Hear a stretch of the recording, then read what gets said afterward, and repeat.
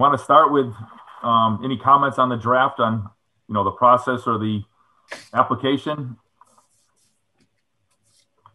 Yeah, I sent some comments over to Dee Dee and to the inspection office because I wasn't sure what email. Okay, I couldn't open that. Oh, okay. I could open it and I sent it back to him, but he says that it doesn't look like he couldn't find any different changes. So okay, so point that out. Yep, for the one that has the title process for seasonal RV. Yep. Where it says attach a copy of the letter of approval, it's actually a permit. Okay. And because it would either be a request for determination or a full notice of intent. Yeah, so I had said that if it's within 200 feet of high water mark, they will require a permit from conservation. Minimum, a request for determination. Maximum would be a notice of intent. Under C, 3C, the letter of approval should be permit of approval from the commission again. Okay. Under D, I was questioning whether or not you wanted it from the date the application was submitted, because most cases it's the date that it's been approved for permits. So that was just a question. Or issued, whatever, something like that. Yeah, or issued. Okay. We could do it. We could do it issued. I was thinking when I actually had received it. Yeah. Well, because with like planning board or conservation commission, right, it doesn't matter. It's yep. No, that's a good point. So, date of approval, change it to. Yep. Thank you. Yep, and. Yeah, and under E on that, when you say the commission will need to re-inspect the property, I didn't see anywhere. Are you referring to the initial inspection would be during the permit process? Well, I probably didn't have it clear. I read it here again. Basically, if there was a change, if they're adding another camper or taking one out or moving them, that you may need to see it. That should be added in there. Yeah, usually what we do is we say that they need to submit a letter of change to the commission, and then the commission will look at it and say, is it small enough that it doesn't need to go back for a review of the permit? If it's a large change, it may require a permit. Okay. All right. Like I said, I couldn't open that up, but if it's all on there, we'll just change that for all the conservation. That'd be great. Yep. Thank you. Chief was just calling me. I wonder if he's having trouble getting on. I'm just going to grab this quick.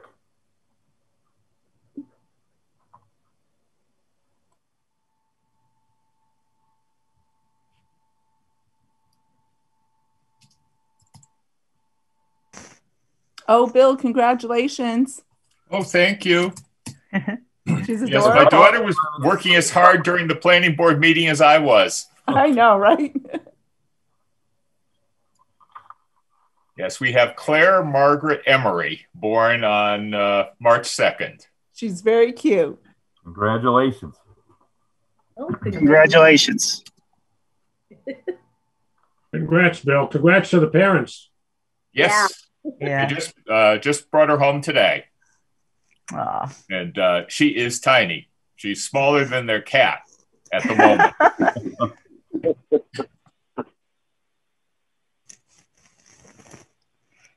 Now you get to be the doting grandfather versus the strict father.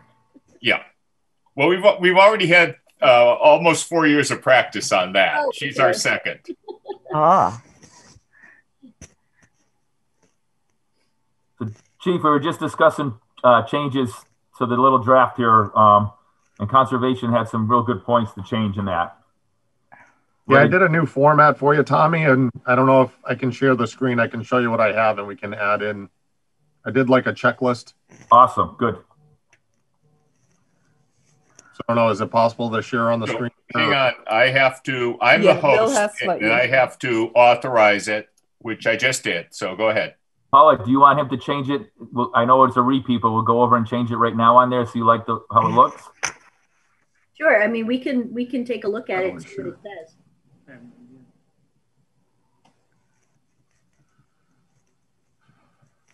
Mike just has so much free time on his hands, you know? I just did it this afternoon. I figured you didn't You're have too time. much. I wasn't gonna worry about it yet. Can everybody see that? Oh, Yes. wow. Very nice. So I just broke it down. There's some tweak into it still, but I broke it down by the different divisions. So it started out with the property information for everybody, with the physical address, mailing address of the property owner. I don't know how many RVs they would have, but we could add in additional ones if you want. So we would have information for each one. Then we remember correctly. My questions. If there were more than one or two RVs, where would they put that information? Yeah, so I just put 2 here. We could add an additional page if we needed to. The other part was, if I remember correctly. Just wonder if I can make a suggestion on the participants being listed. I don't know if landowners maybe, having Uncle Tommy in for 3 weeks a month, then Auntie Sue, and so is it better just to have the landowner keep a list of who's on site at that particular time and put the permit in for how many campers he wants? I believe one of the prior meetings said that emergency management or whatever automated call would only go to. So I just don't know from a permitting standpoint, if all of a sudden every 3 weeks, the uncle leaves and the aunt comes in, is this going to mean a new permit has to go in? Is it another $100? What's that going to mean? So I'm just suggesting that maybe it's just the landowner coming out and saying, hey, I want a permit for 5 RVs. They pay the license fee, and then they're required to keep the listing up to date, subject to any inspection that this committee advises, to say, hey, within 24 hours, I want to be able to see your list if somebody wants to check that out. And just a suggestion. I think it would save time. I think I remember it a little different, is that if it was someone just coming in for a weekend, we wouldn't need their name. But if they were going to be there long term, more than just a couple days, they would, like, if they're going to be there for 3 weeks or 4 weeks or a month, that they would have to have their name there. Just in case. I mean, what happens if you can't get in touch with the owner of the property? Right. Well, I agree with you, Paula, but I think what revision document are you going to have, right? So if all of a sudden that if somebody's cycling out there. Sorry, you're breaking up. You're breaking up. Paula, in his argument there, if you just list a landowner, it's just like the owner of a business property. If you can't get a hold of me at my business, I'm the only person. It doesn't really go down an employee list. It goes to the business owner or the landowner. Before we get into just the RV information, there's requirements just to start it out, and it might make it more clear if we go through it first, and then we make the decision on the RV owner information if you want. But from what I was told was immediately conservation has to approve if you're going to be putting the RVs on the site, and you have to provide them with the number of RVs that you were going to want on the site. And I couldn't remember if it was 20 or 25 feet, the spacing, all that other information, and obtain that approval letter from conservation. So regardless of whether you have RV owners information, the property owner would have to determine how many RVs they were planning on that. Is that not correct for the season? Correct. Right, correct. And I think we do want to have a census of how many RVs we are hosting.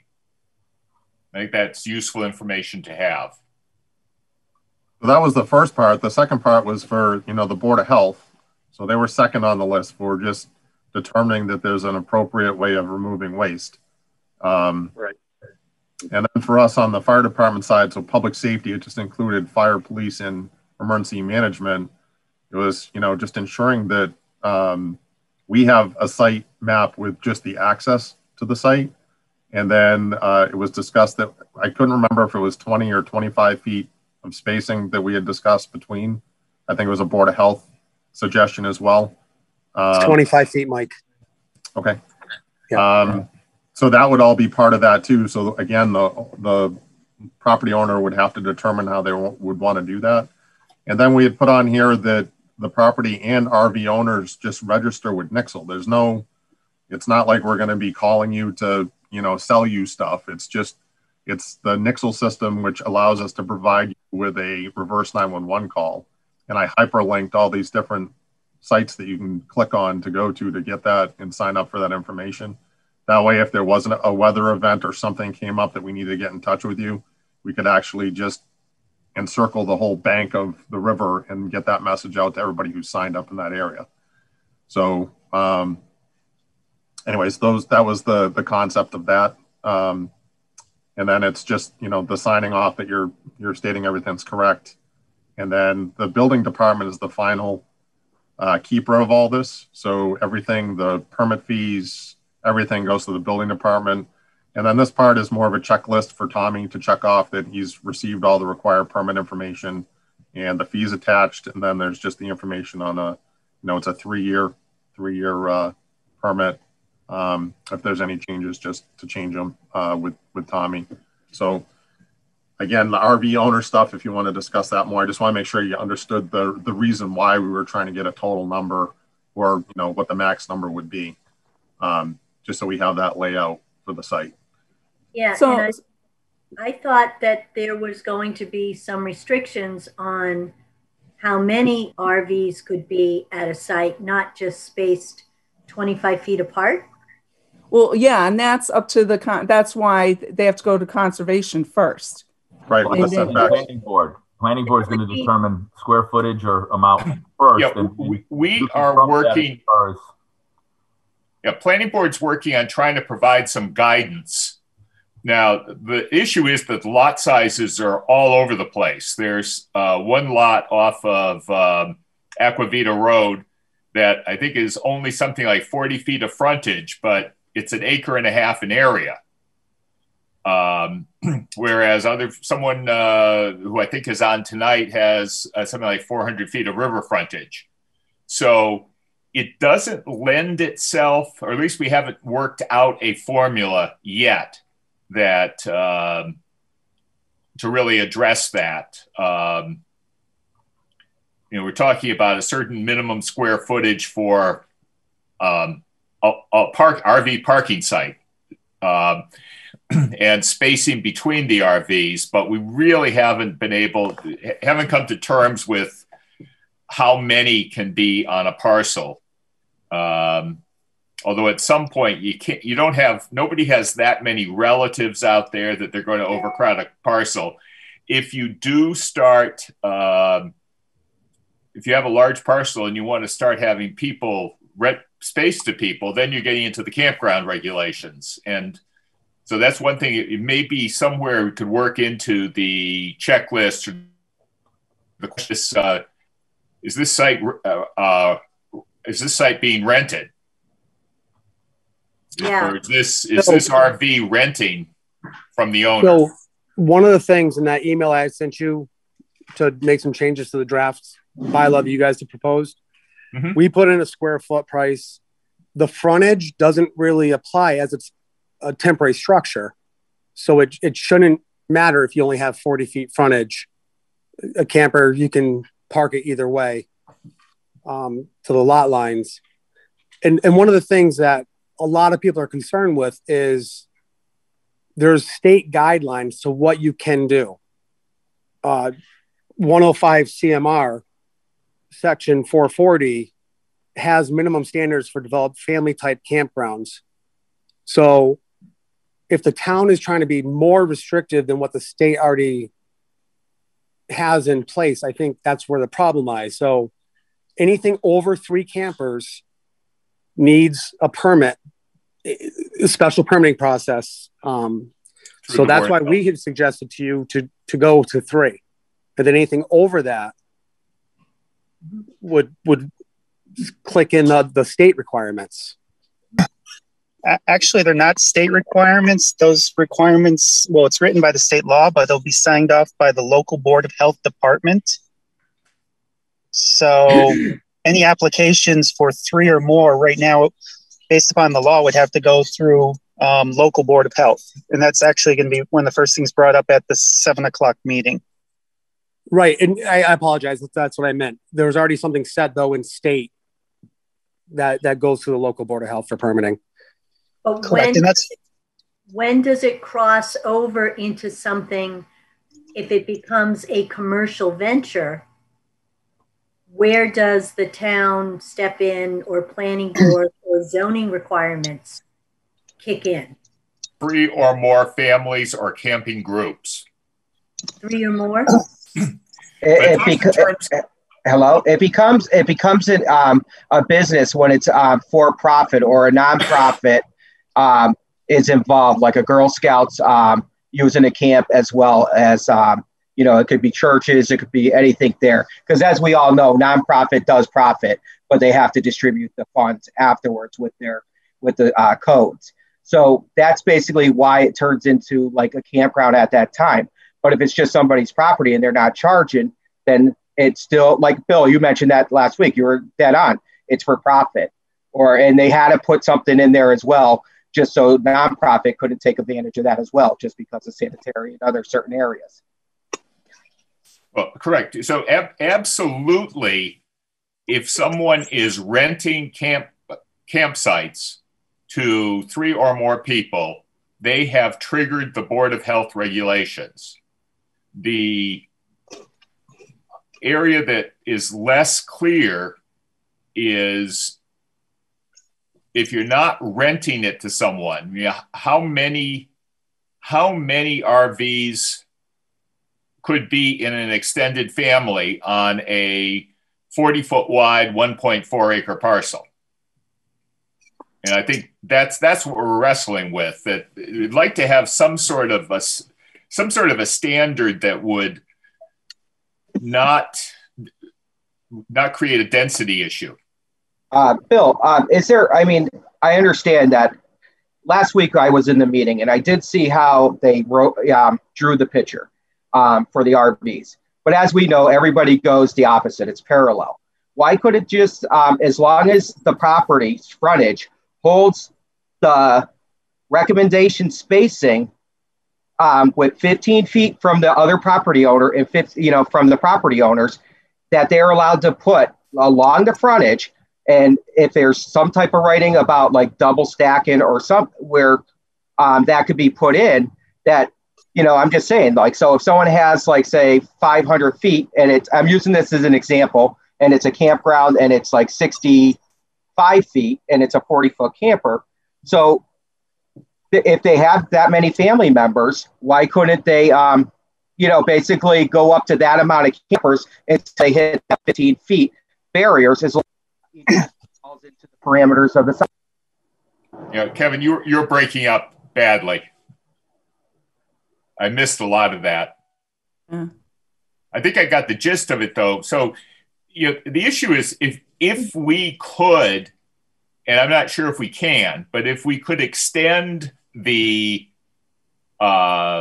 provisions of the campground regulations to all users, I think everyone would be happy with, most everyone would be happy with that. It would address concerns about,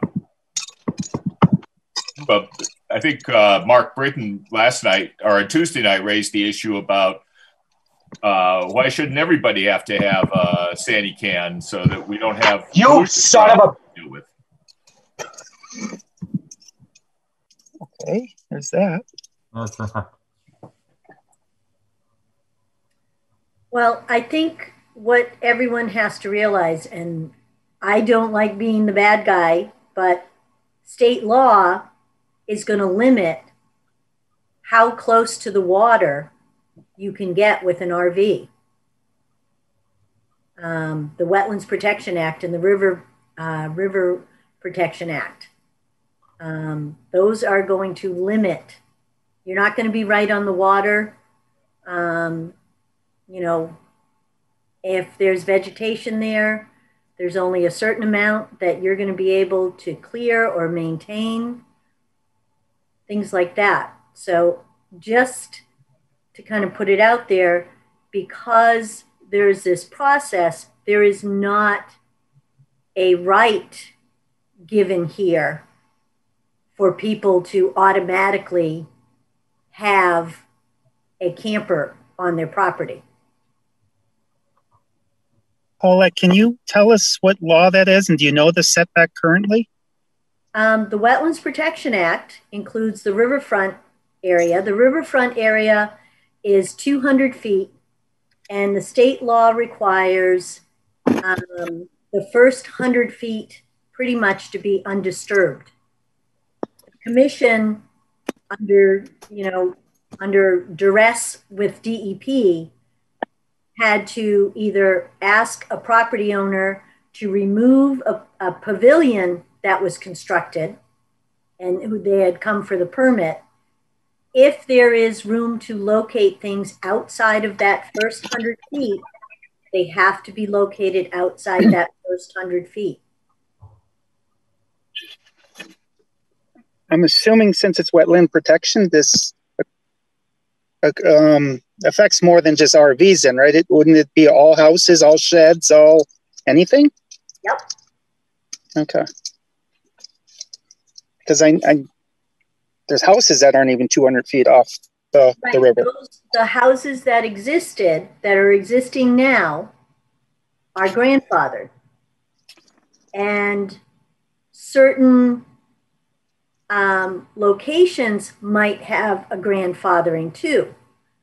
Proving that would have to have documentation going back to, I want to say, the pre-90s, because that's so when riverfront regulations came into effect in the 90s.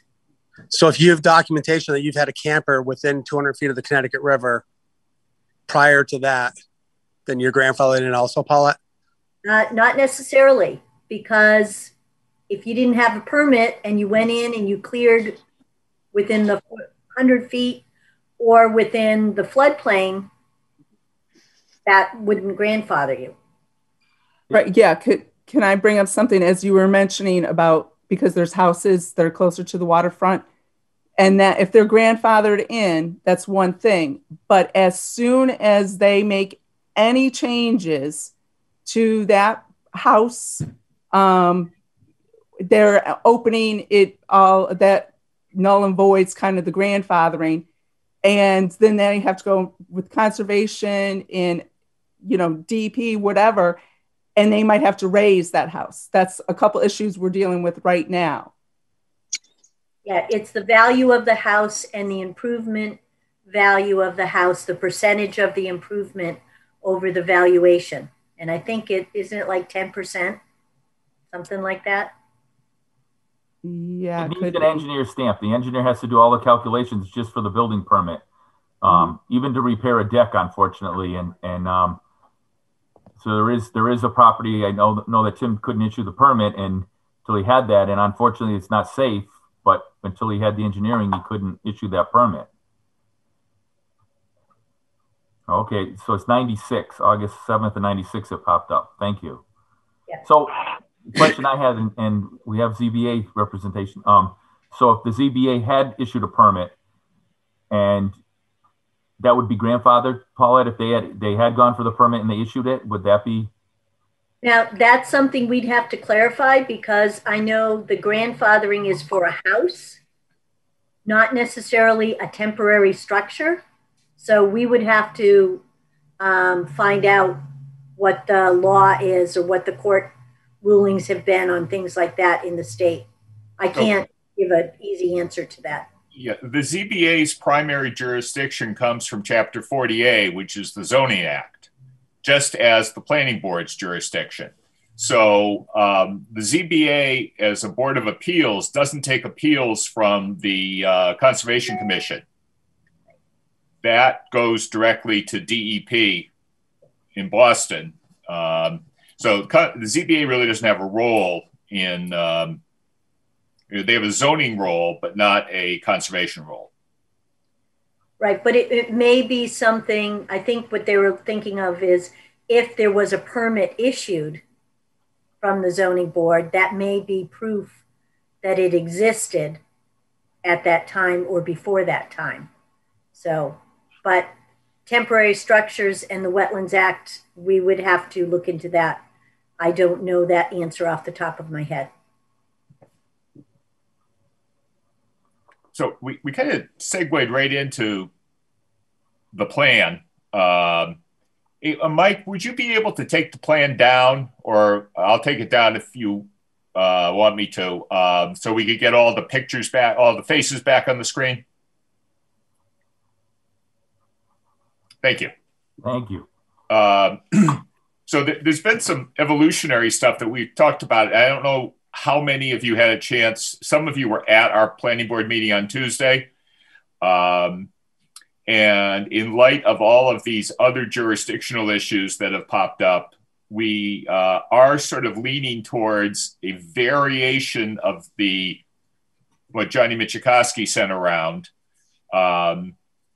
We're talking about taking the ZBA out of the camper permitting business, and the planning board will handle the creation of a bylaw, but we're going to try to leave as much of this as possible to the building inspector and not have to go through public hearing processes. And what we are trying to do is just create some guidance for the building inspector, some broad parameters. And,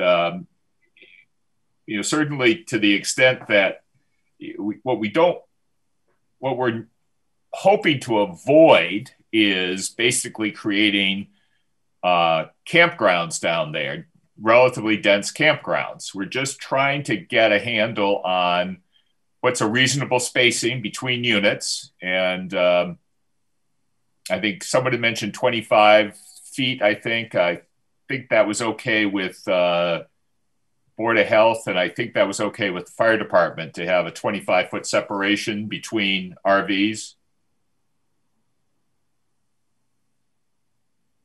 Yes, the Board of Health, I don't know if Board of Health is on right now, but they had suggested the 25 feet, and fire department's fine with that.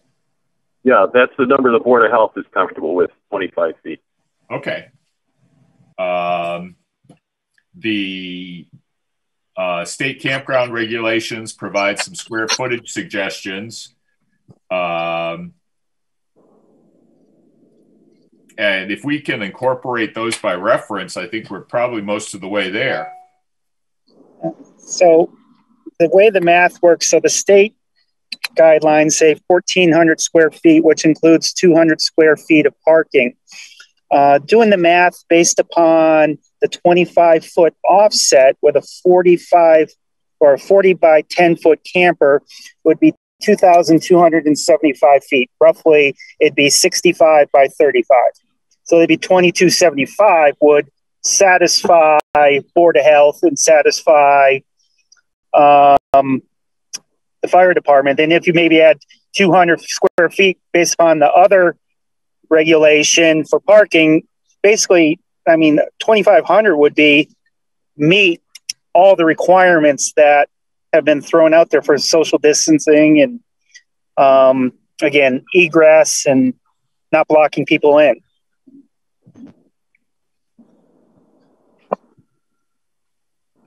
Okay. In case you didn't know, I'm a numbers guy.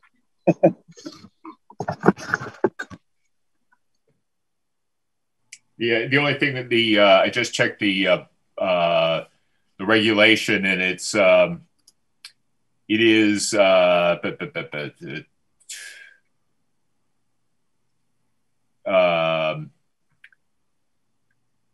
each campsite minimum width of 25 feet, minimum area of 1,200 square feet, plus an additional 200 square feet for parking. So it's 1,400 square feet.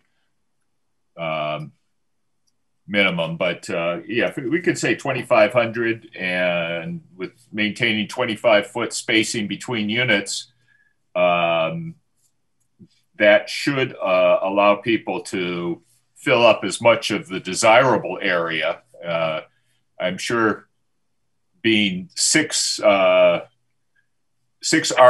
back from the river, if the lot's even big enough for that, is not going to be anyone's ideal location. Perhaps I'm wrong.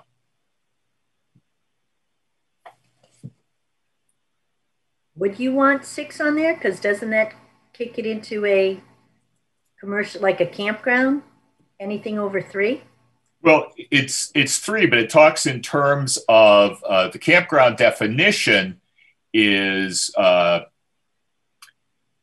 it's 3 or more families or camping groups.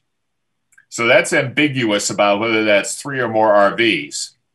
A family might have 2 RVs apiece, and you have 2 families, you may have 5 RVs. But it talks about families or camping groups.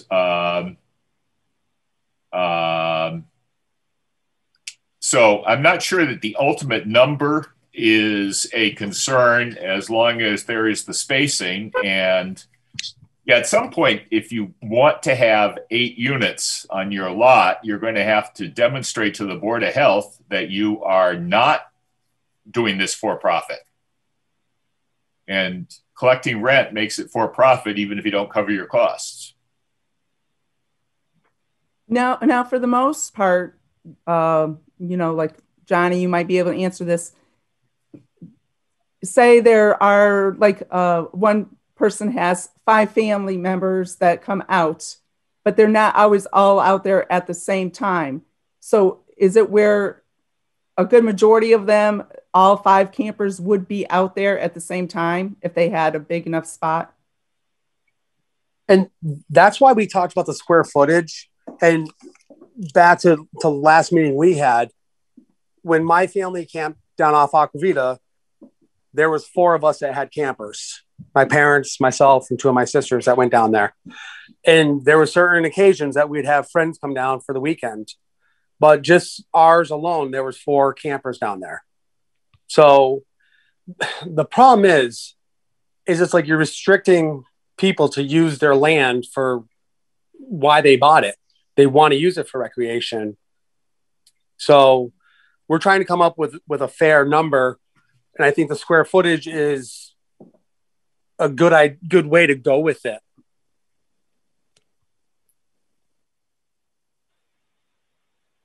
Yeah, and just, everyone has to understand that the state regulations regarding riverfront area is the state regulations. And then you've got the floodway issues or floodplain issues. So commission's going to have to look at what other communities have done or how they have permitted it, or if there are in fact, any court cases governing this too. So that's what we're going to have to look at. Actually, Paulette, just to let you know, the town of Hadley was involved in a court case in 2018 when actually the Board of Selectmen signed off on a property.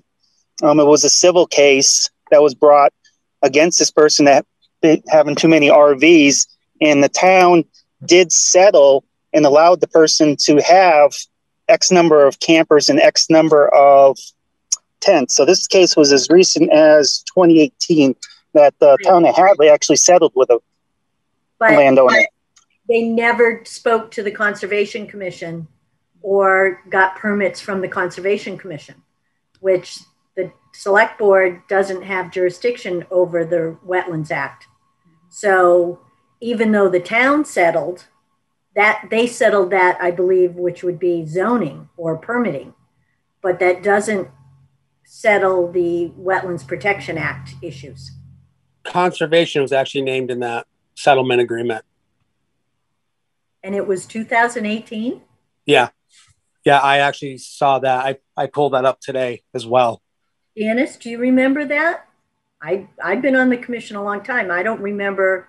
I believe it's Ted Michikowski's campground off of Route 47, South Hockenham, whatever, or Lawrence Plain, maybe at that point. And conservation did not go do any permitting or wasn't asked to do any permitting on it. So we may be mentioned in there as having an issue with the situation, but we weren't involved in the decision or anything. And the select board can't say, we've settled this for Conservation Commission. And they also, at that time, were supposed to go in front of the ZBA to get a permit. And I've been here 6 years, and in that 2018, even if it did get approved, nobody did come forward to apply for a permit. So they never did that either.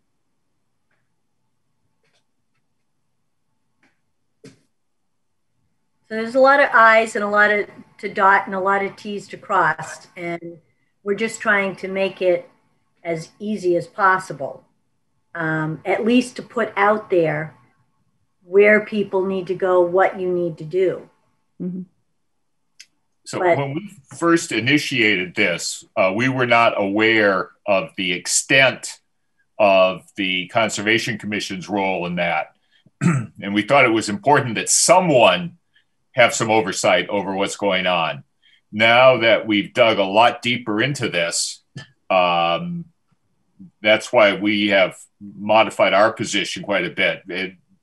I'll just reiterate, the zoning piece is a fairly small slice of the pie compared to the other pieces. So we're backing off somewhat, but we're making it easier procedurally to a degree, but there are still going to be hoops to jump through to make use of the land, and not everyone will be able to use the land for what they purchased it for.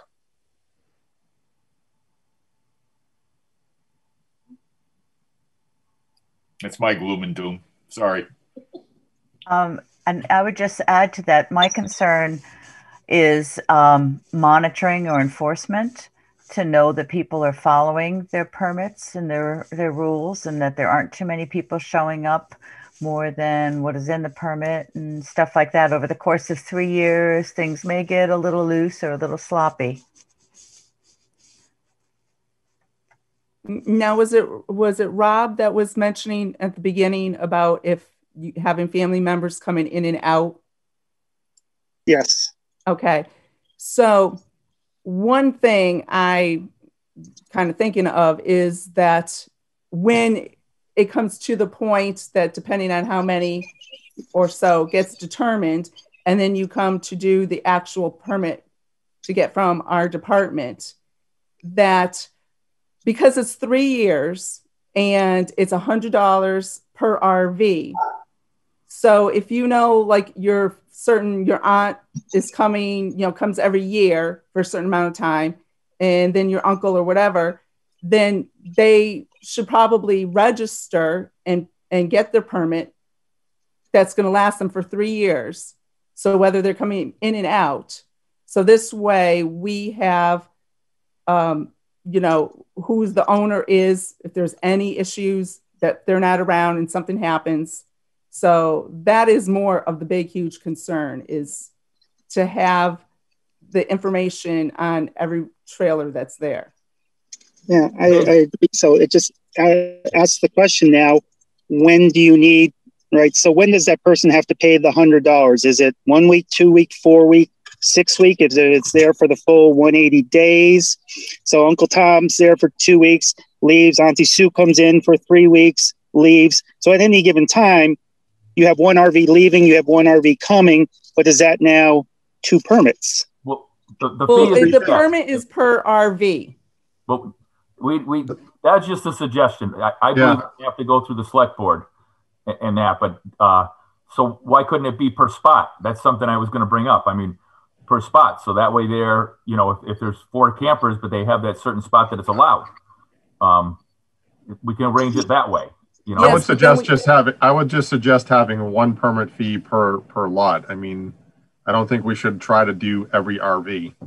I think just trying to get the information, and I mean, I think the whole point of this was more for, you know, for public safety and for ensuring that we're protecting the riverfront than to make it a fee, you know, to obtain fees. In my opinion, I think just one fee for the property, as long as if the building inspector or fire department has to go out, it just covers those costs for that. I don't think we should be asking per. I think it would be a lot easier just for one for the site. I'm going to disagree with that because if you are permitting one RV versus 5 RVs, there's a lot more enforcement or verification involved in that. So if you do one permit, you could do one permit and then the person has to say how many RVs, and then their fee is based on the maximum number of RVs that would put on the property. Hello? Yeah, and I think that's where Rob was kind of getting at. I think if you did, you know, with the owner, if they filled out all the paperwork, they provided you, you know, like if say their land provides, we'll just use it, 5 RVs. If the land was able to hold 5 RVs, when he comes down and he says, well, okay, I'm going to have 3. Okay, so he goes down and he pays for the 3 RVs. But say something happens, this land is allowed to have 2, then he's required to go down and get 2 more, add 2 more to the lot. But exactly, I think that's where Rob was kind of getting at the beginning. If it's like 5 RVs, then that's what they pay for right up at front. And exactly, it's not just one fee, but you still get the $100 for each RV. So if, you know, $500 for it. So I think that's where Rob was kind of getting. I'm sorry, I'm kind of talking in the circles, but I think we're kind of just rounding about kind of right at the beginning of the meeting what Rob was proposing with the owner. And I just threw that in there. I've gotten feedback. I mean, some people have suggested 500, 1,000 for RV, and I believe we're going to have to go through select board anyway, but we need to present something. So that was just something thrown out there. Yeah, I don't think that the responsible landowners are going to balk at the fee. I mean, we understand and we want the enforcement. We want sanitation, board of health and all that. So I think if it's 100, 200, I don't think the landowners are going to balk at that, you know, because we're on board. We respect the riverfronts. We want this place to be nice. We're not going to double stack, triple stack and, you know, stack them on top of each other and go vertical. It's just not going to happen. That was the feedback I got, you know, from a few landowners that they don't mind as long as it's enforced of the few sites that aren't being enforced. And then the complaints will come in which will have to be acted upon, you know, which ones aren't having somebody come clean in that.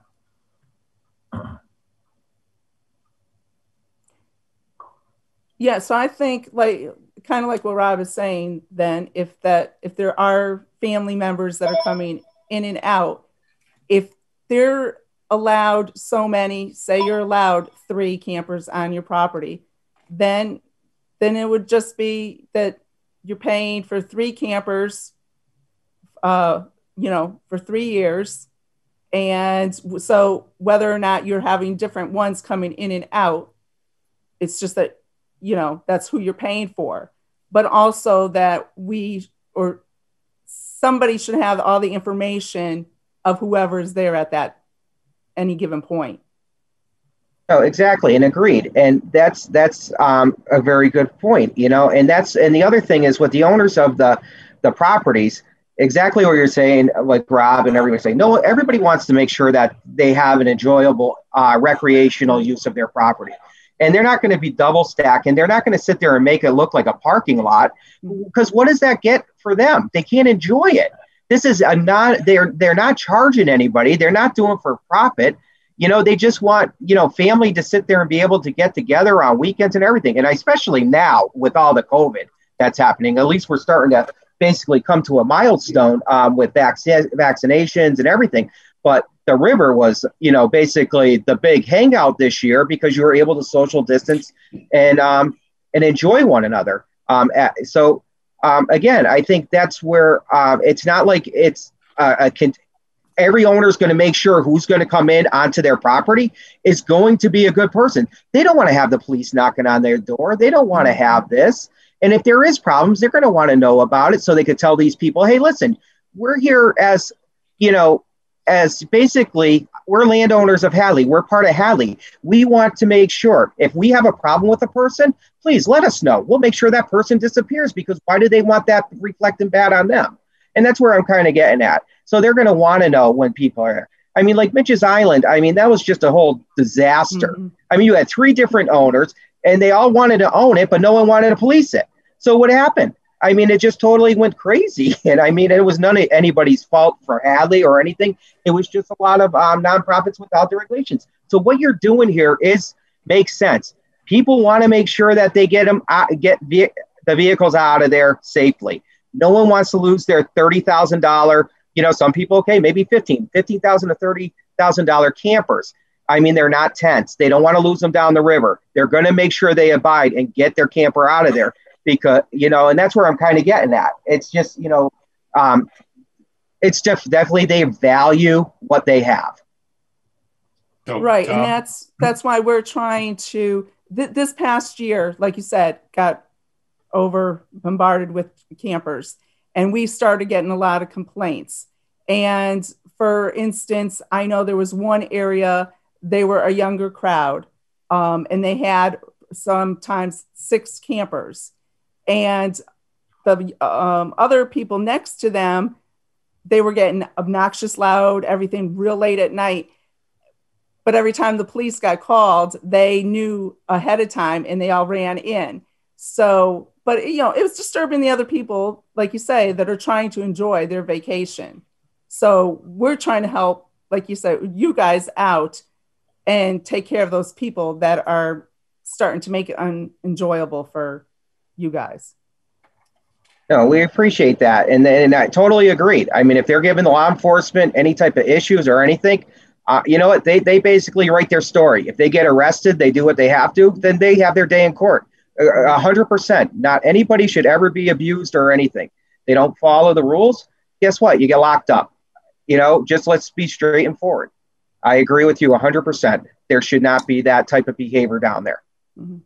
So I think it would be a good idea to have the property owner sign that form, whichever form we settle on. The property owner sign it, and a declaration that the property owner understands that they're responsible for complying with the law that as it affects their parcel, their use of their parcel.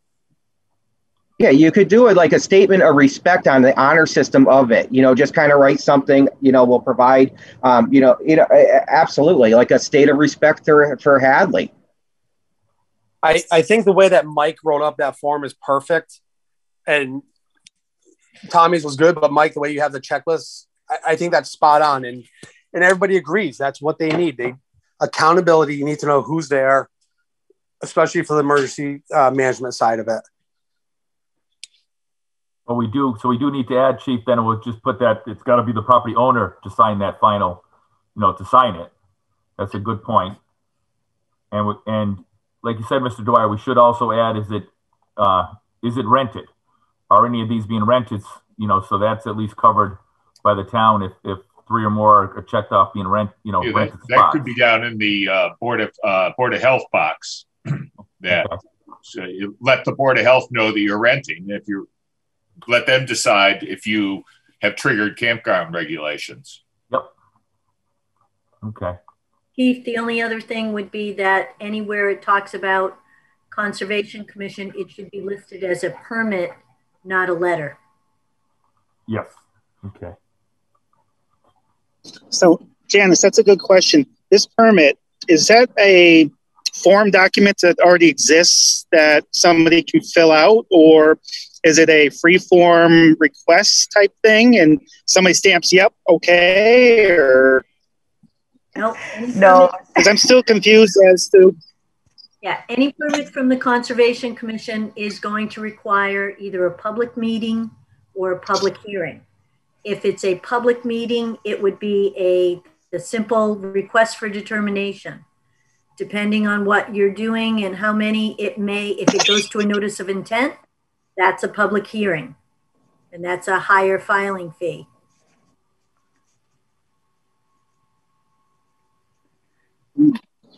So as we're streamlining this, the only part that, and I kind of don't mean this in a bad way, it's going to come out bad. The only part that's not streamlined that I don't understand right now is conservation. What is step one to do? And can we create the same type of checklist for conservation to say, this is what you need to do so the landowners are compliant and we know what to do, just like we're doing with this particular permit process? Is that something that can be done? Yeah, I think I wouldn't know where to begin. We can work on that with Janice, and I can work on that. You know, just as with any permit, if you're within, you know, a certain distance of a river, of a wetland, you need a permit from the Conservation Commission. So we can start with that. They'll need a plot plan, you know, or something that shows where everything's located. And again, it's the degree of the use of the property that will trigger, and where you want to put things that will trigger whether it's a request for determination or whether it's a notice of intent. It's based on intensity of use and how close to the river you are. And that's beautiful. I mean, everything you just said is Greek. So if we could get that out there in more English terms to us, you know, people that are not as well versed in these areas as you, I would appreciate that, because that's where I think some of the confusion comes in. I don't know the difference between some of those, so that'd be a big help. Yep, we can. Paulette, if you could get me like a bullet point list, and what we could do is we could have a a rear page, a third page that actually just goes through, you know, maybe frequently asked questions, or we could break up the conservation again and just, you know, your request for determination versus letter of intent or whatever the other one was. So if you want to send me that bullet point, I can add that in here the way, however you want me to do it, I'll add it in here. I just went off of, this is just all information from what Dee Dee had sent out today. Yep. I mean, we can put something together, but the hardest part is, depending on where the property is, whether it's something that has to be looked at. It can't just be, yep, go ahead, you can do it. There has to be some, and and the permit is to protect the property owner too. Because if you don't have the permit, then you're considered in violation. It could not only be the commission filing a enforcement, it could be the DEP coming down in and doing enforcement. So it really depends, and I'm sorry this isn't much clearer. We can set some standards up, but those are not going to be cut and dry because every piece of property is individual. So that's the other part of this. This is basically the checklist for Tommy to review that everything's been, you know, they've gone to all the different departments. So it wasn't intended to be all encompassing. That's why I hyperlinked like Conservation Commission, so they could get in contact with you to get the information that was needed. But then we just needed the what has to be checked off in your section in order for the building commissioner to say, okay, yes, we're good to go. That was the purpose of this. So I'd say the simpler we can make this permit checklist, if everybody agrees, the better. Yeah, and it would be a permit from the Conservation Commission, period.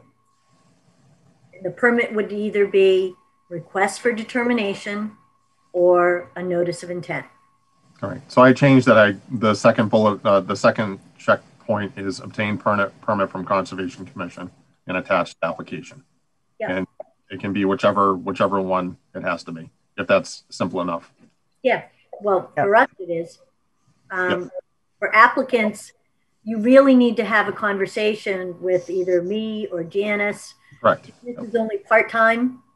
Yep. So it could be harder to get a hold of people. So We will do our best to work with you on it. But basically, anything that happens along the river will be within our jurisdiction. If you're within at least 200 feet, if you're in the floodway, if you're within the 100-year floodplain, I think that probably covers most of it would cover all the shoreline and back a bit.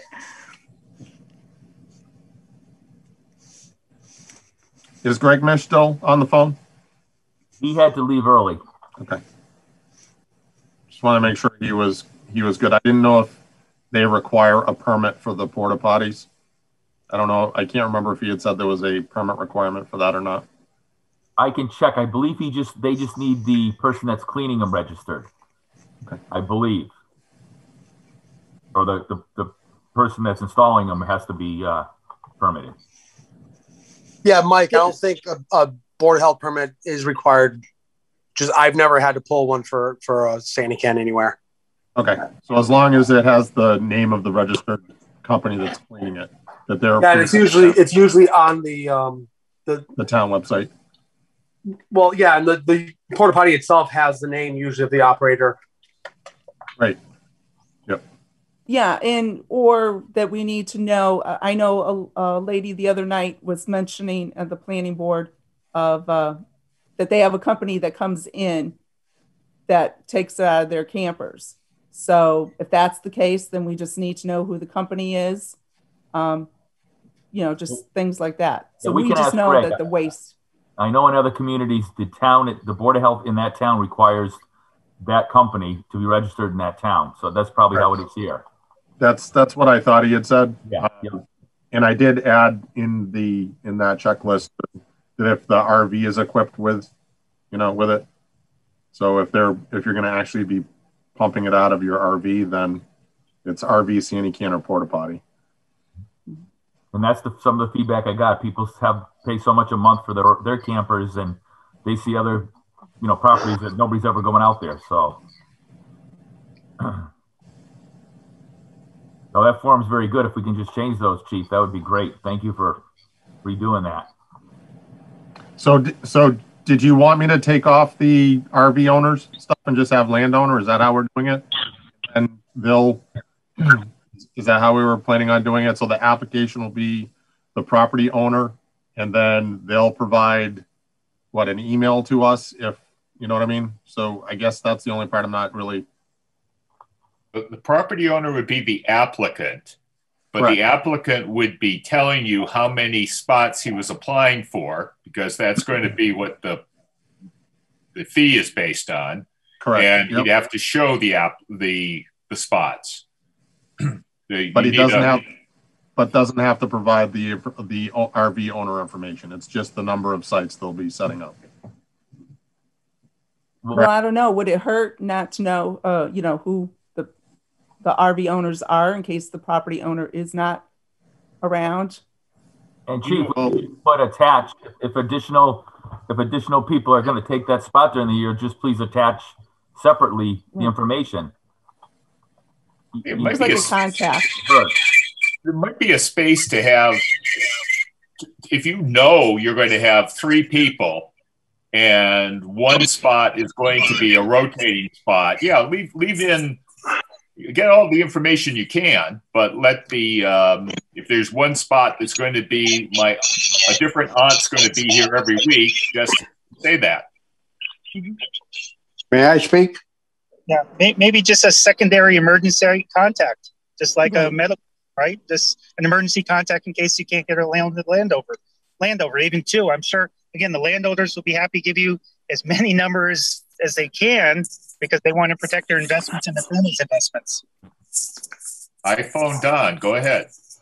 I'm a property owner on Acavita Road. I've been there since 1992. I get a permit every year from the building inspector for the Sandy can, which is $25. I've been doing that since 1992. My lot is 75 by 1,000. I have 3 kids, plus myself, which is 4 trailers. Now you're telling me I got to get a permit for each trailer? Is that what's going on? It's actually always been that way, but through the ZBA. you were supposed to go in front of the ZBA to get the permit. So the planning board is trying to make it easier that it would, be this formality basically in order to get the permit instead of having to go for a meeting. I have a lifetime permit from the Zoning Board of Appeals since 1992. I'm the person that sued the town and won. Am I still infected in that? We'd have Why to don't you send it in? We'll take a look. Yes. Okay. Is it recorded in the Registry of Deeds? Yes, it is. Okay. If you want to just, if you have a copy of it, or if you know the book and page of the recording, you can send it to either the building inspector or to me at planning@hadleyma.org. Okay, very good. I'll send it.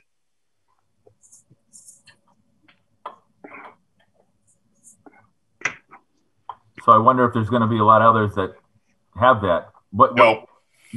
No, because I have the list is actually behind your desk. Mm-hmm. Down below, I think is where there's a list, and probably I thought that gentleman is the one that has the most at that point for those. So my recollection is there were probably not more than 10 that were ever done. Tommy, this is kind of what I was saying last week. Doing certain things, that's why we need to do this right, because we've already heard of 2 lawsuits tonight that have been filed, and who knows how many more are hidden out there. The town needs to avoid any future litigation. So I'm glad we are working through this to come up with a right formula.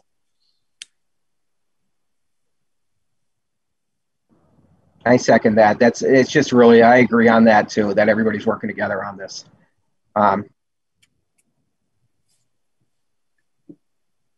No, that's good. So if anybody hears of any other we need to check on, that would be great, so that it's known right up front and be checked on from council. So a couple other things. We had never gotten any input on ZBA, and we do have somebody here tonight.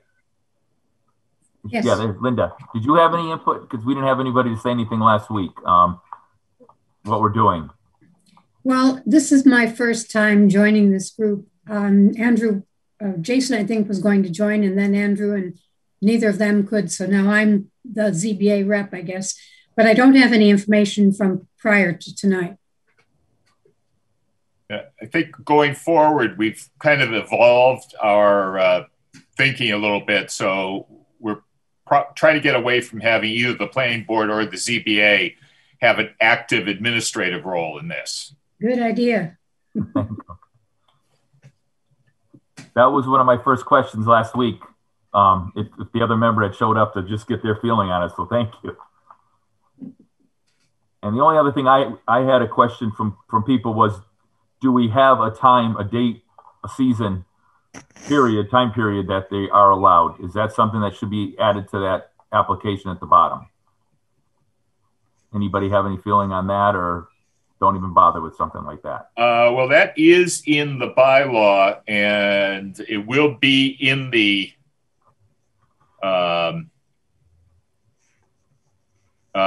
not more than 179 consecutive days between May 1 and October 31 of each year. I guess we're covered there then. Good. And that is that conforms to the FEMA regulations. Yeah, and that should probably be in the document that the person is going to sign, that they acknowledge that they will not have something there beyond these dates.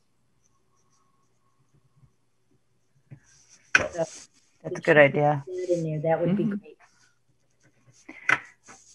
I had a question too. I don't know, Dee Dee or Tom. When you got together the list of property owners, how many of them were out of towners? Maybe 10% or something like that? I'm just wondering how big a factor that might be in terms of being able to reach people. Tommy, you have that list, don't you? I have that list, but I didn't look into that. We can check into that though to see the percentage. That's a good question. I'm just wondering if that would affect to some degree how successful we are. So Johnny, do you know that if most of them, even if they're out of state, they probably still might camp there? I mean, are the majority of the property owners usually one of the campers? Majority of them are one of the campers that I've encountered. Like I said, there's times when we were on Aqua Vita, my uncle had property, or second cousin, whatever, to the east of us, and he had a couple campers there.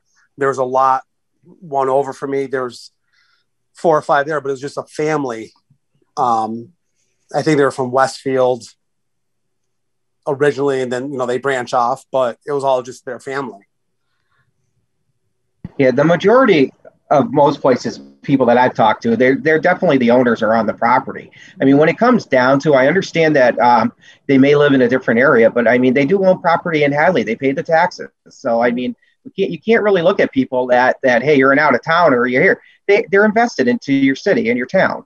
So I just sometimes I kind of like to get that out there, because I think people kind of forget that, that they're all in one. I understand they don't actually, they're putting their head on the pillow 6 months of the year, not 12 months. Well, right, because why would they want to own the property if they were out of town? So they could use it. So exactly. Like I am not I don't have it anymore, but I had property in Decatur at one time. I was basically living at home, but I also had vested interest out there. So I just wanted to kind of get that out there. Kind of like the Walmarts and everybody, they may not live in the Walmart, they may not live in the Target, but they have vested interest into the town. I think the issue was more one of trying to reach them, wasn't it, Dee Dee? Yes. Yeah, I think that's what Janice was bringing up, trying to get the word out. Right. People who live out of town who may not be involved in the Hadley town meetings or looking at the bylaws. I think that was the idea behind it, not the fact that, hey, they live out of town, we don't want them here. Well, I think we were trying to think of doing maybe just a letter. That's why we got all the property owners' names. So even just to send out a letter to inform people that, aren't on here, like you said, of what's going on. Another thing on that we've been doing, actually Mark Britton has been posting on one of our Connecticut River pages to inform people of the meetings and what's happening. So through social media, we've been trying to notify as many people who have an interest on the river as well. Mm-hmm. Good. Okay. So we'll add that stuff and then we can probably, Chief, I can submit that into the next planning board meeting and let them take a look at all that as well and get their any other input the rest of the members want on that. And do you think next meeting they'll have you guys might vote on the actual amount or the square footage or whatever you'd like to put in the bylaw? Yeah, I think we're under some pressure to get a draft finished sooner rather than later. So, we'll probably be ready to move on that. And we seem to have decent parameters here. The 25-foot spacing, minimum of 2,500 square feet per RV.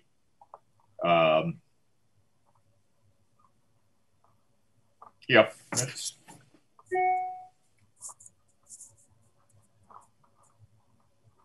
Do I need to add a planning board section? Is there a need for a checklist for planning board or no? No, I don't think so. Jim? No, I think we're trying to not build an ongoing role for ourselves in this one. Okay. We're just trying to get the bylaw to conform to the state and federal requirements. So basically, you have those parameters and then conservation's going to have theirs. So it could cut down to, the amount right there. But is there a need to go to ZBA at that point? I guess if they wanted to wanted to use only 2,000 square feet, that would be the only need they had to, or is it flat out not going to be able, how would that work? They'd have to go to them for a special permit to go under that amount. I suppose there could be, on a lot by lot basis, a lot out there that could not support 2 units where the owner wanted to put the unit, and in that or someplace that might not, anything. It seems like anything would support 1 unit, but just because of configuration or what have you, lot shape, which would be right under the ZBA's jurisdiction for an exception or a variance. So they may have a role going forward, but it'll be on a case-by-case basis, and probably mostly for someone who otherwise wouldn't be able to get even 1 camper on, 1 RV out there. But it would also still have required, if the ZBA is going to have any part, it would have to be after the Conservation Department has determined. Definitely. Okay. Could I got kicked out earlier, and I just wanted to kind of ask a little question about the campers anyways. I know we're talking about conservation, but I could have missed this because I lost internet connection. But campers are basically removable off lots. So do they fall under like certain, because they're not permanent fixtures? And the reason why I'm asking this is like with conservation, I just wanted some lights shine on it. I'm not questioning anybody. Because boats are in the river and they're on docks, which are basically on top of the river. So if there was ever flooding, and as we know, Connecticut River, we have ample time knowing that it's going to crest. So that's where I'm kind of a little confused, because we have Sportsman's Marina that has 300 boats, and we're talking about RVs that where sometimes it just kind of gets a little confusing, because it's like, I think we have more to worry about if we ever had a big flood with, because a lot of things coming down. But that's where I'm kind of talking about with the conservation. With it being removable structures, how does that fall into place? Is it for you, Paula? Sorry. Yeah, the Wetlands Protection Act talks about alteration of the land. So cutting trees, cutting brush, docks are permitted by the state. Those aren't permitted. There is some permitting by us, but those docks are permitted separately. So being on the water, they have to have a permit for the certain number of docks that they have. Every dock is supposed to have a permit. Conservation Commission deals with wetlands, endangered species habitat, cutting of trees, cutting of brush, anything like that. Someone has a lot that they've never had a camper on, and they want to go in and clear cut the lot. Well, they're going to have to go to the Conservation Commission for that, and they may not be allowed to clear as much as they want. Example I gave was the commission had to tell someone that unless they moved their pavilion out of that first 100 feet, we couldn't grant them a permit. Their option was, well, we don't like the location where it would be more than 100 feet away from the river, so we're just not going to have one. Okay, so pretty much, so the campers and stuff like that are not really kind of falling in that, because they could be removed and right off the lot. It's basically kind of the landscape and area. So if people do have open fields already, because honestly, we all know that this has been going on for a while, and we're trying to catch up on, the permit process and make sure that everybody falls into line. But so that's where I was kind of just wanted to get that kind of information about like the 200 to the river. And that's what I'm kind of getting at with the campers, because, it's like, okay, let me move my camper over more. Let me move it over more. I mean, when is it kind of, you know what I'm saying? It's just that what I'm kind of getting at is that there's just so much, and this is just a consideration and a suggestion. We have so much time when we know that river is going to crest. We all know that. We know that, we get the warnings, we get this and everything. So we do have a lot of time to get campers off the river. We have a lot of time to get boats off the river, off the docks. That's where I'm kind of getting at, just for other property owners as well. And that's what I mean. I mean, for us to really get that river to go crazy, we're basically going for like like 8 days of rain, or and plus all the snow is going to be melted by the time the campers are there. And that's where I was just kind of just adding some information. Yeah, any type of a camper is considered, putting a camper on a piece of land in there is considered an alteration. So any type of an alteration requires the permit from the Conservation Commission, whether you can move it or not. That's just what the law says. And the what about a boat trailer, or what about a car? Two people talked at once. I couldn't hear. Well, is that considered, okay, so is that, all right, I understand but is that a temporary, because the campers, so does it go back to normal when the camper's gone in the winter? You know what I'm saying? It just seems like the law is kind of written a little different, because yes, you are altering the property, but all you're doing is putting something there. It's like me basically putting a piece of paper on something. Yes, I altered it for a second, but the camper's removable, which it actually returns it to its natural state, maybe with a little bit of folded up grass underneath the tires, but it's not, you know what I'm saying? It's not like it's not like it's, there. That's where I'm just confused. That's all, Paulette. Alteration is alteration, whether it's there for 5 minutes or 6 months, and then you move it, because if you're going to have a camper there, then you're going to have people there, you're going to have cars. Oh my God. So those are all that's what the law says. Can I?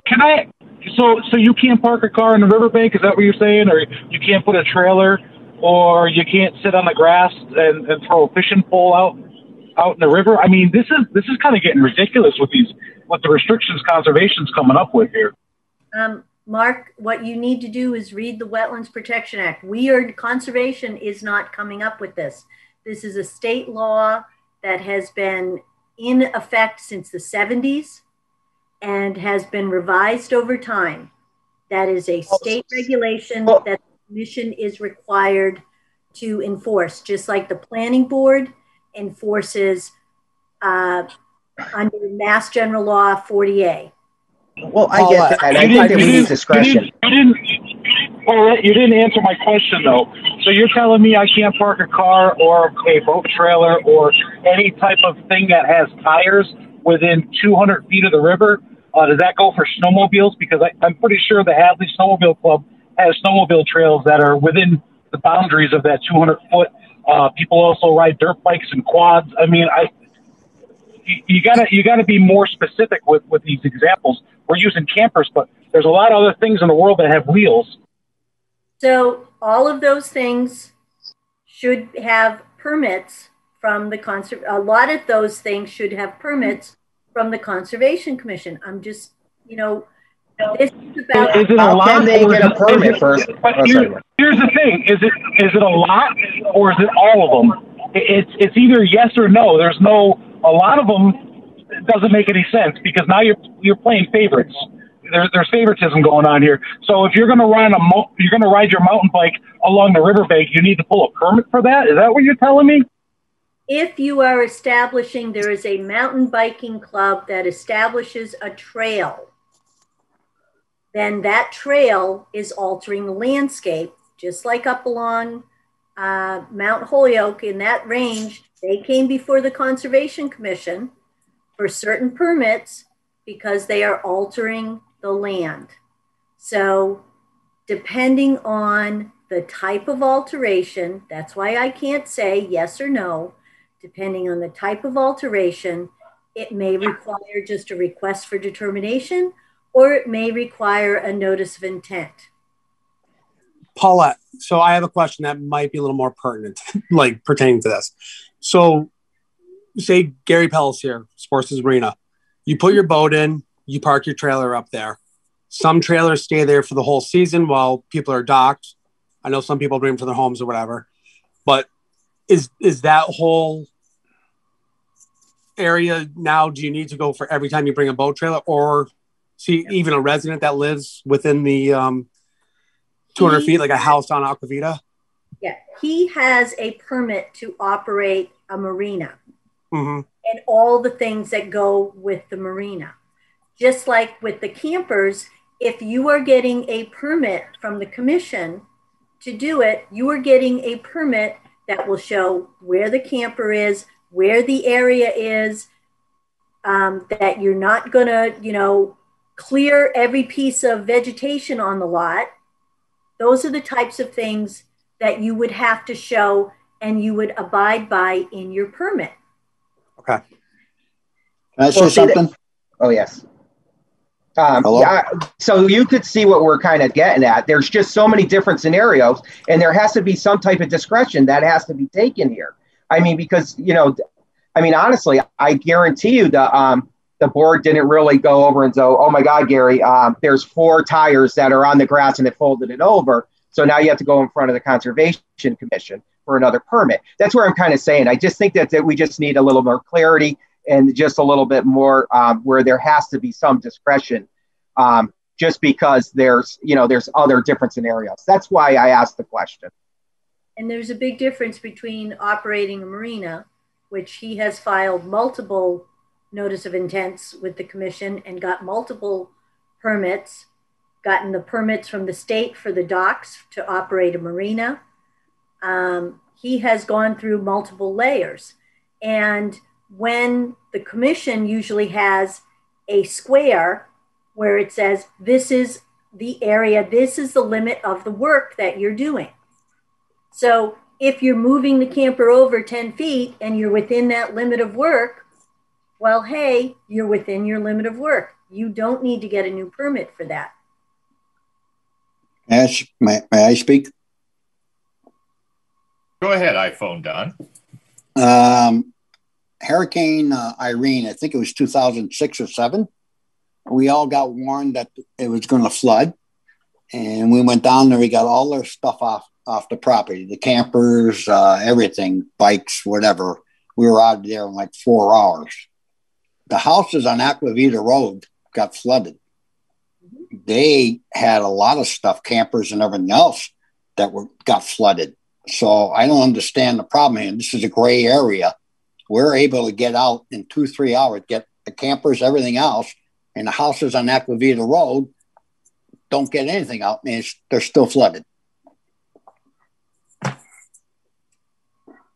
Well, I'm not sure. It isn't a matter of whether or not you can remove materials from the property. It's considered any form of an alteration, and there's a very detailed definition of what alteration is under the Wetlands Protection Act. If you are altering your property in any way, shape, or form, then that requires a permit from the Conservation Commission. Yes, I understand you need a permit, but what good is the permit if everybody's flooding? Well, slowly but surely, either the houses are being brought up to code, raised, or removed. Those are grandfathered. Most of those houses that get flooded down there are grandfathered. Any new houses have to be built so they are not flooded. And this is at the beginning of the meeting, we talked about that if you alter a property within a certain percentage, you have to bring that up to code where you might have to raise that house above the floodplain elevation. Which is I totally understand that, but it's still a permanent fixture and a camper's not. That's where I'm kind of getting Exactly. Well, the gray area. Well, alteration is alteration. That's under the Wetlands Protection Act. They alterate their backyards. Everything in their backyard is alterated to the riverfront, cutting trees, everything else. It's alterated. So there's no difference. Is not grandfathered in any way, shape, or form. People have to come before the Conservation Commission. There have been a number I've been there over the past year when you've had trees come down.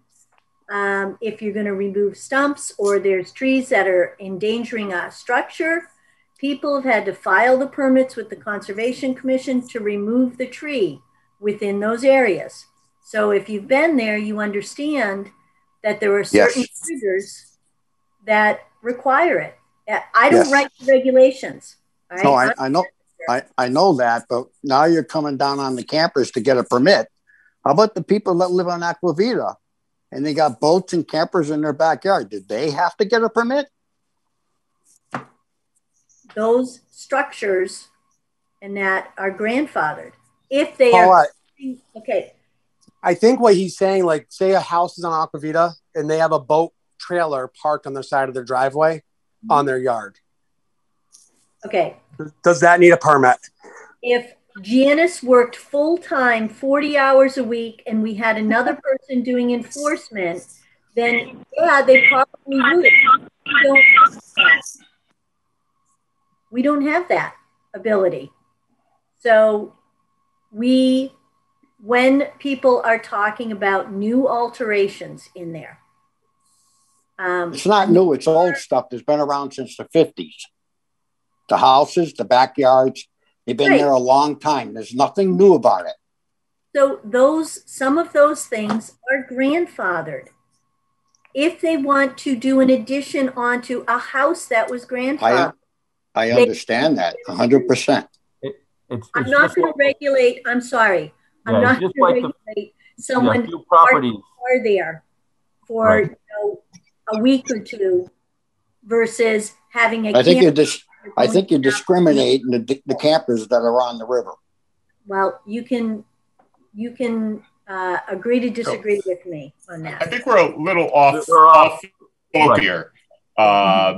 The development regulation in Massachusetts is complex. Some will say overly complex. There are overlapping jurisdictions. It's the way it is, but we're not going to fix that here. I want to reiterate that the reason the planning board is involved and the reason we're working at the zoning bylaw is that the way our bylaw is written basically says if it's not permitted in the bylaw, it is prohibited. So we drafted this bylaw originally to allow you to legitimately use your land along the river to park a camper, because before the 1990s, when we adopted the bylaw, that was prohibited because it wasn't permitted. Yeah, because it was considered a mobile home, not a recreational vehicle. It was not permitted. So we drafted the bylaw to give people the opportunity to legitimately use their land for the purposes they wanted to use it for. And likewise, we are now trying to simplify that bylaw to let it be as easy as possible, and I say easy as possible, for people to continue to use their land. But the bylaw is a very small part of it. Zoning is a very small part of it. We're okay with you being there. That's why we're pushing this. But you do have to also comply with every other applicable regulation. And there are a lot of them. And I agree, which I have been doing. The only thing I have a problem with is having to pay $100 permit for my son and my daughters to be there. When I own that property, and I've owned it since 1992, and I've done everything I was supposed to do, buying sand can permits, everything. That's my problem.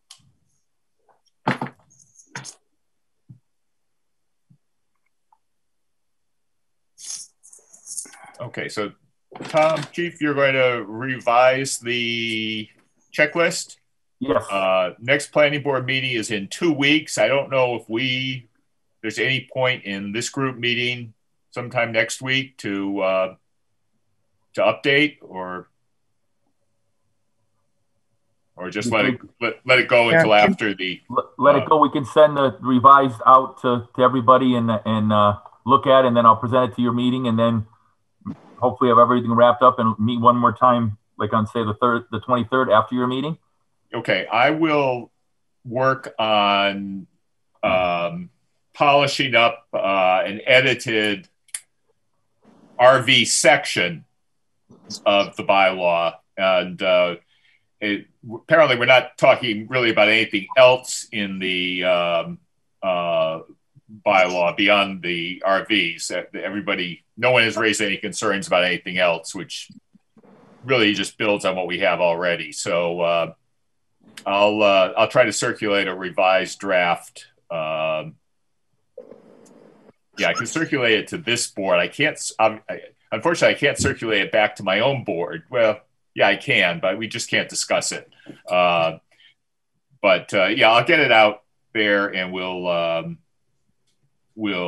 will take it up as part of our meeting on the 16th, and then we can maybe meet the following Thursday. Thursday, or the Thursday or Tuesday? So the planning board meeting is the 16th. Yeah, so the 18th, okay. I know the selectmen will be meeting on the 17th, so okay. The 18th would be 2 weeks from tonight. Yep. Perfect. I was thinking the following Tuesday, but let's do that if that works for everybody on the committee. Can I ask Paulette one more question, and hopefully it's a softball one? Go for it. Sure. Paulette, a field that's been cleared for 10 years has always had campers on it. Do you envision any issues with conservation putting those campers there continually? No structures, no cutting of trees, no anything, that this is just going to be doing what they've always done. The field exists, and you're just going to be pulling the campers in and pulling them out. Well, here's the question. Did you get an original permit from the Conservation Commission? Again, I don't know. Let's say no. Let's say no. Let's go with no. Then you're illegal under the Conservation Commission Act. Correct. So I'm asking going forward. That's why I'm asking you going forward. Yeah. Is that I'm assuming, is that what, we're just talking about an open field, pulling a camper in, pulling the camper out. Do you see any issues with that through conservation? Are you going to mow around the camper? You're going to put chairs or mats down? Yeah. I mean, you're asking me the same kind of thing. So if you look at your chat, hang on. If you look in the chat, Janice posted, the DEP makes no distinction between temporary or permanent structures within a buffer zone or wetland. And the alter definition includes changing of pre-existing drainage characteristics, flood patterns, flood retention areas, destruction of vegetation, changing of water temps, and a whole other slew of things. So she didn't write the entire definition, but those are all the things that are in there. So Paulette, what he's saying, a field that's been mowed, you put your camper there and you're going to continue to mow around your camper. You still need a permit because you didn't get a permit originally. Okay, so if somebody lives on Aqua Vita and mows their lawn and they're within 200 feet of the river, they're illegal. No, because those houses were there prior to this provision going into the Wetlands Act. What if they didn't mow their lawn? Okay, I'm not even going to entertain that, John. Come on. No, let's. I mean, really. Let's move on. So it'll be planning on the 16th. I will go and be there, and then I'll go to the select board with the fees, run that by them, and then we'll meet again at 6 o'clock on the 18th, Thursday. Sounds like a plan. And we'll get everything sent out prior to the planning, and also send it, any other changes or whatever before the following meeting. Can I ask one more question too before you shut down? Sure. Are you going to come up with some kind of fines for people that don't follow this? Will that fall under whatever you have now for building inspector fines? Or I'm just thinking that there could be an instance where someone refuses to file and needs to, or doesn't stay with the number of RVs, if they say, or something like that, just to have something in place. I think that's a good question. Good question. It would be a non-criminal ticket. Yeah. So usually it's a warning, and then $100, then a $500, then $1,000 ticket. Uh-huh. So if this is under zoning, it would probably fall under that. Correct. Okay. And then of course you have whatever, as far as conservation, what you. Mm-hmm. Mm-hmm. Okay, thanks. Thank you. All right. With that, All right. good night all. Yeah, thank you, everybody. Have a good night. Thank you. Hey, I just wanted to say thanks, Tommy, and thanks, Bill, for trying to work with the landowners. We really appreciate it.